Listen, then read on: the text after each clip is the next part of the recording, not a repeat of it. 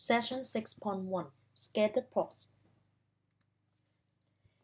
Explanatory and response variables. Definition. In a study about whether a variable x explains a variable y. Remember we learned the rectangular coordinate system. We have two variables, one variable on x and one variable on y. From here, we call x the explanatory variable or independent variable. So x, that will be independent variable. And for the y, we call this as the response variable. And for the y, this is depending what you have on your x. Means like the variable of the x will be affect the variable on the y in here. So if I give you guys an example, I have two variables. You have to think about it, which one that will be the explanatory variable, which one will be your response variable. Look at this example. For each situation, identify the explanatory variable and the response variable. Let W be the number of minutes some shirts are washed, and let P be the percentage of things that are removed. So we have the two variables in here. One is the W and one is the P. You have to think about it, which one is going to be affect another one. So which one will be your explanatory variable and which one will be your response variable.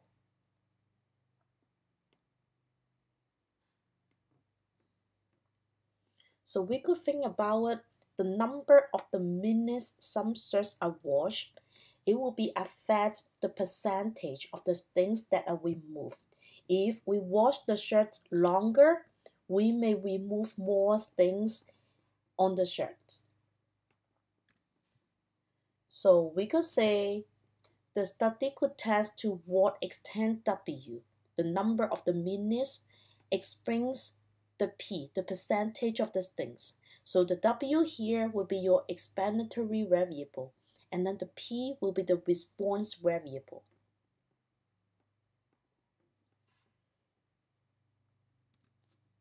Number 2, let P be the percentage of the people who think that a man of height h inches is attractive. So we have a P and H. Which one will be the explanatory variable? Which one will be your response variable?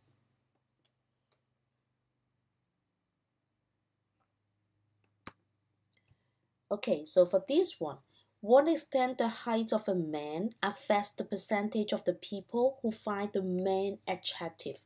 So we could say H here, the height of the H will be the explanatory variable. And then the P here, that will be the response variable. It all depends on your H in here. A car is traveling at speeds in miles per hour on a dry asphalt road, and the brakes are suddenly applied. Let D be the stopping time distance. So again, think about it, will be the speed S is the explanatory variable, or will the D be the explanatory variable?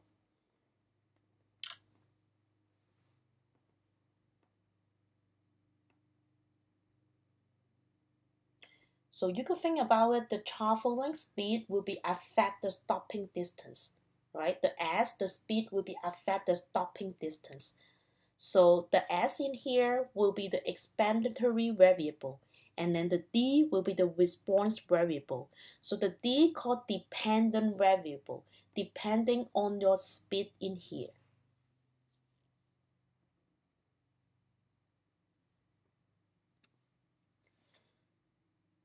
Okay, interpreting order pairs. Remember when we learned the rectangular coordinate system, we have the order pair. The order pair for the first one, this is represent your x. The second one here, this is represent your y.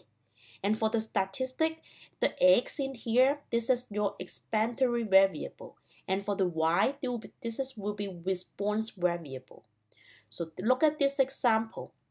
Let W be the weight in pounds of a person, and let H be the person's height in inch. What does the order pair 66, 142 mean in this situation? So first, think about it. The W and the H in here, which one will be your explanatory variable? Which one will be your response variable? Similar idea with the first three examples. So actually, we could think about it. A person's height will be affect a person's weight, right? So if you are taller, you may be heavier. So the H in here, that will be your explanatory variable, and then the W here will be the response variable. Since the H here, this is represent your X, so H will be equal to 66 inch. And then the W here, that will be the response variable, so W will be equal to 142 pounds in here. So what does it mean this situation? A person's height 66 inch and the person's weight will be 142 pounds.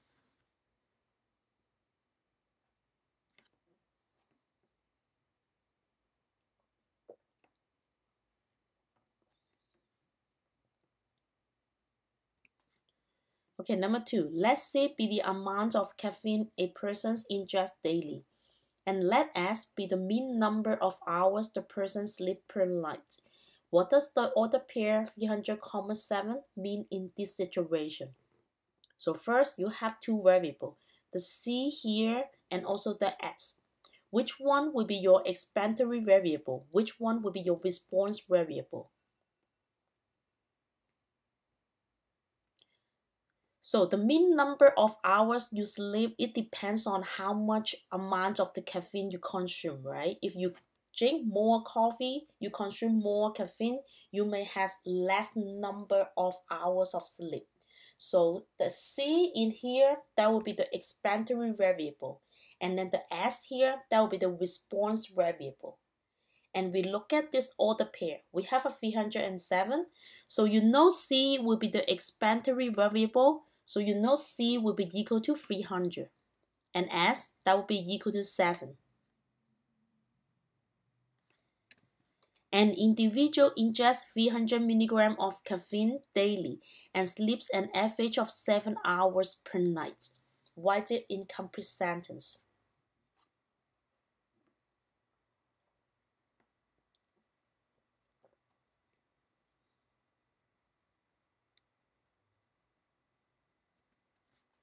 Coulombs of table and axis of coordinate system. Assume that the authentic situation can be described by using two variables.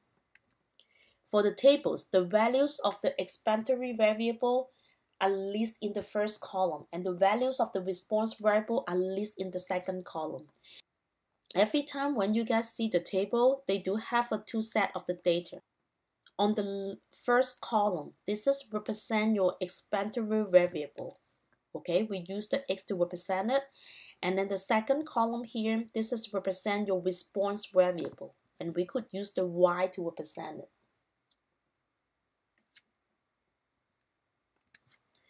So for coordinate system, the values of the explanatory variable are described by the horizontal axis, and the values of the response variable are described by the vertical axis. When you have the graph in here, the x-axis is always using the explanatory variable, and then the y here, this is always the response variable.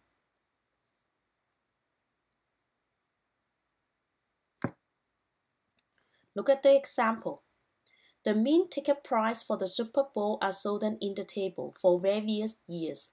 Let P be the mean ticket price in dollars and let N be the Super Bowl number.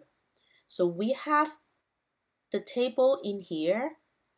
And remember we say the first column here, this is your explanatory variable and this is belong to your x-axis. So this guy, that will be on your horizontal axis.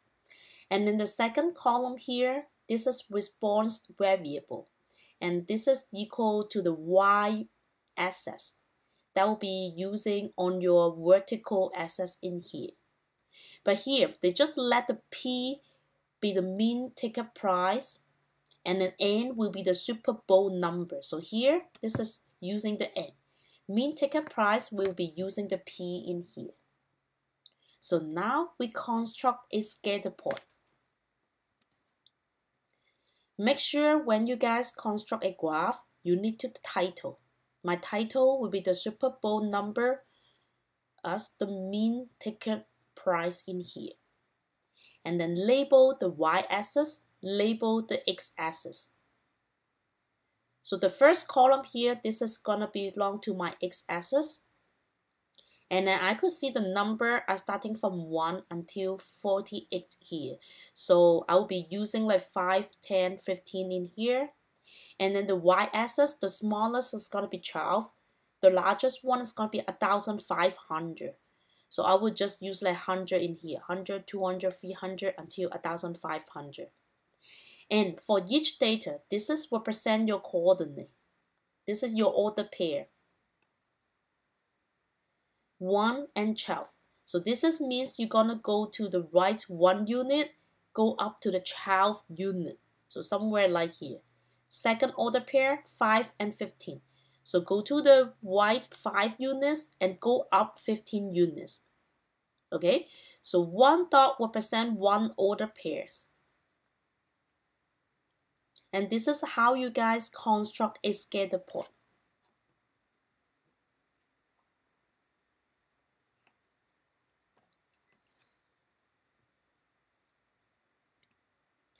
For the Super Bowl described in the table, which Super Bowl had the highest mean ticket price? What was that price? So you could look at the data or you could look at the scatter plot. Which one will be the highest mean ticket price? So look at the mean ticket price in here. The highest number will be 1,500, right? 1,500, and this order pair will be referred to the 48 Super Bowl number, 48.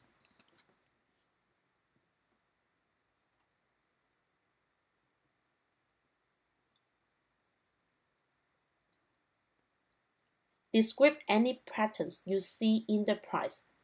Either you could just look at the data, okay, starting from here, you could see 12, 15, 20, 14.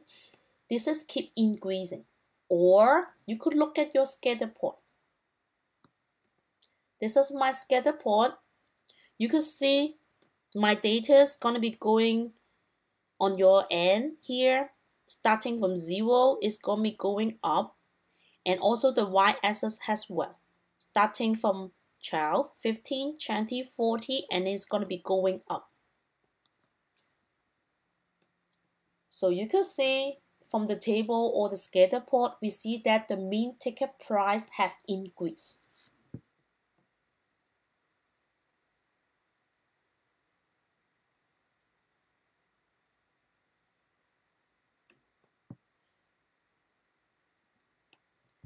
Positive and negative association. Association means these two variables are related to each other. Some books using the association, some books use the correlation, but they are talking about the same thing. So I have the scatter plot here. This is my scatter plot. On my x-axis, this is going to be my explanatory variable. On my y-axis here, that will be the response variable. So you can see if I increasing the explanatory variable, my response variable also is increasing. Okay, so this we go up here, we're gonna go up in here also. And then this is my scatter plot.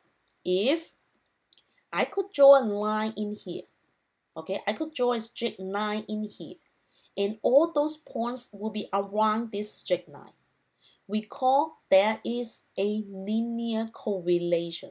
Okay, there is a linear correlation, or you could say there is a linear association. And here this is called positively correlated. Okay, positively correlated. So how do I know if this is going to be positive correlation or negative correlation? It always depends on the line in here. Remember when we learned about the rectangular coordinate system, we learn about the slope. If the line is gonna be horizontal, remember what is the slope? Slope will be equal to 0, right? M equal to 0. If I'm going up like this way, what is the slope? The slope will become positive. This is gonna be positive slope if this is increasing. If we have vertical line in here, the slope we call this is gonna be undefined. How about this one? If we're going like decreasing, the slope is decreasing, we will have a negative slope in here. So for my picture here, my slope is gonna be increasing. So this is gonna be positive slope. So we say there is a positive linear correlation. Okay, positive because of the slope, and linear because we draw the straight line in here. And correlation because all those points is gonna be around the straight line in here. Okay, again, we have the scatter plot in here. We could draw the straight line in here, and all the points is gonna be around the straight line. So we believe that there is a linear correlation. Now we need to figure out this is gonna be positive correlation or negative correlation. Remember the slope? The slope is decreasing, right? So when the slope is decreasing, we have a negative slope. So we know there is a negative linear correlation.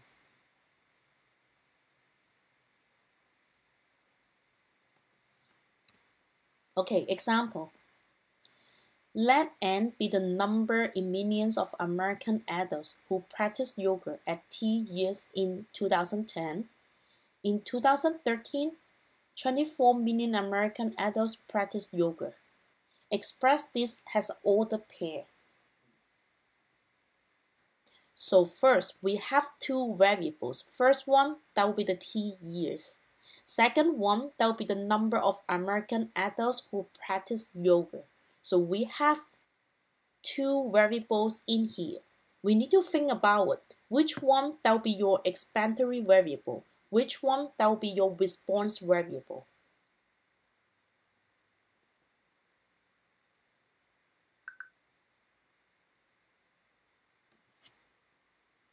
So we could think about it, the number of the years will be affect the number of the American adults who practice the yoga. So T in here, that will be the explanatory. And the number of the people here, that will be your response variable. Okay? And then we let T years since 2010. So means at 2010, T will be equal to 0. Right now is 2013. So what is your T equal to? We could just subtract it, right? We could do 2013 minus 2010, which is going to be 3. And the n here will be equal to 24 in millions.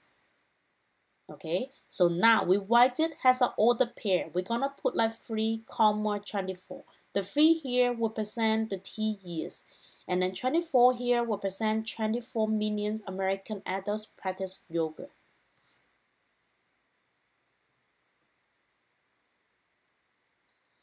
Let G be the number of guns found among airline passengers at United States Airport in the year that is T years since 2000. What does the order pair mean in this situation? So we have a two variable. One is the G, the number of guns. And the second variable will be the years, T years. Okay, and they say T years since 2000. That means when the year 2000, T equal to 0. So first think about it. Which one will be your explanatory variable? Which one will be your response variable?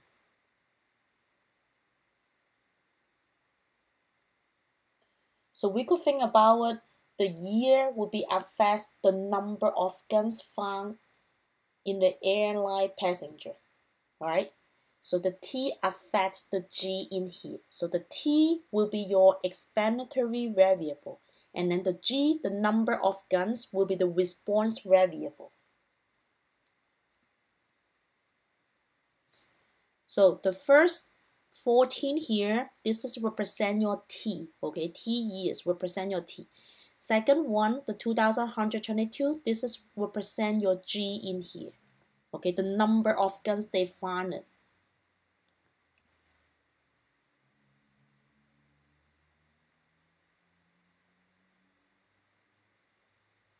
Okay, now we're gonna figure out the T equal to 14. When T equal to 0, that's a 2000. Why now T equal to 14? So which year is gonna be? One more time, when T equal to 0, that will be 2000. Why now T equal to 14? What year is gonna be? You could add it up in here, right? 2000 plus 14, so that will be the 2014 in here.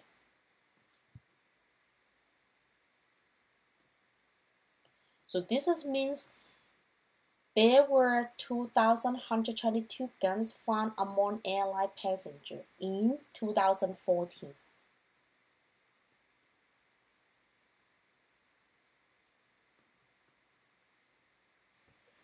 Example, constructing a scatterplot and announcing the association. Atlantic City gambling revenues are shown in the table below for various years. Let R be the annual revenue in billions of dollars at T years since 2005. So we have the table in here, we have the number of the years, and also the revenue in billions. So remember, for the first column, we consider this is gonna be our explanatory variable. Second column here, that will be the response variable. And they also let R be the annual revenue since 2005. This means when the year 2005, T equal to 0. Okay, one more time. Year 2005, T equal to 0. So right now, we have the year 2008. So think about it. What is going to be your T equal to?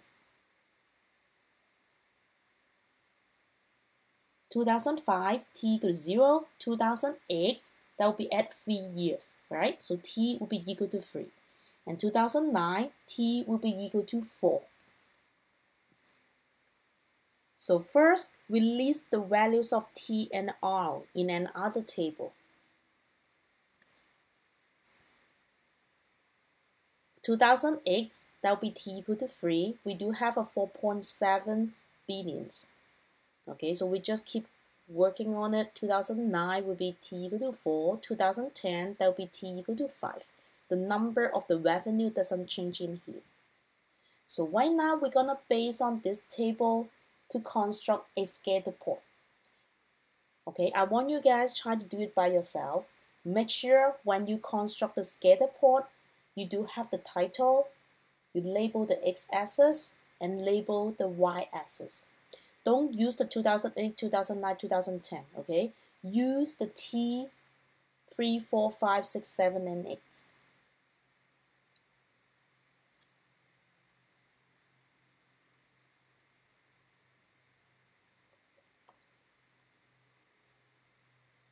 Okay, you should have the scatterplot look like this.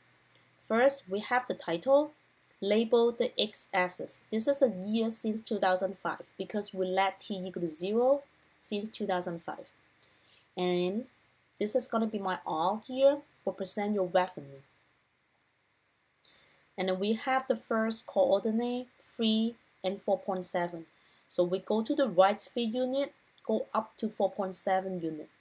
Second coordinate, 4 and 4.0. So go to the right 4 units, go up 4 units also. Okay, so do it one by one, construct the scatterplot by hand in here.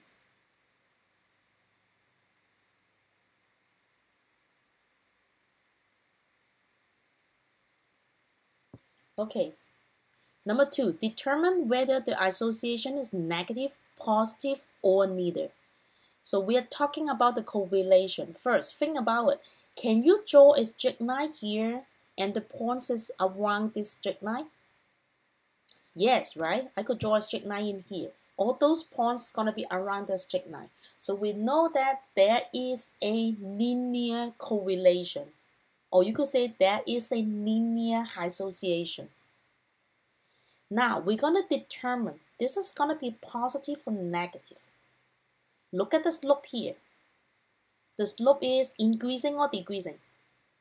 Decreasing, right? We're going to be going down from here, okay? Decreasing. When we have a decreasing slope, means that will be the negative slope.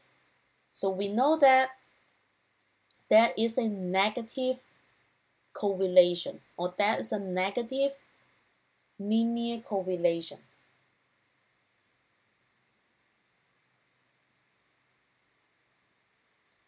That's it for the session 6.1.